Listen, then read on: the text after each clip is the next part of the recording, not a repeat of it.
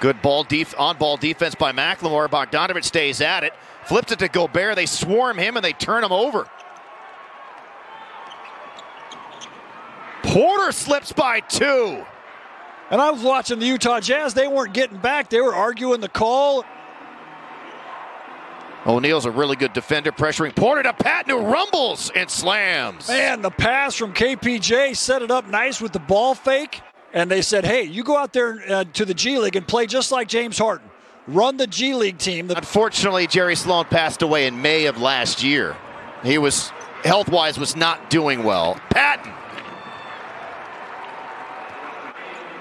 Another pick. And see how the Jazz are playing sort of a zone.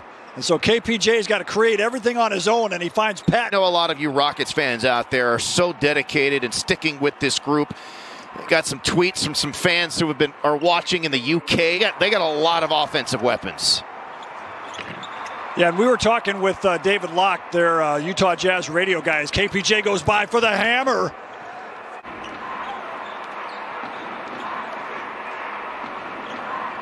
Patton adding to his career high, now 13.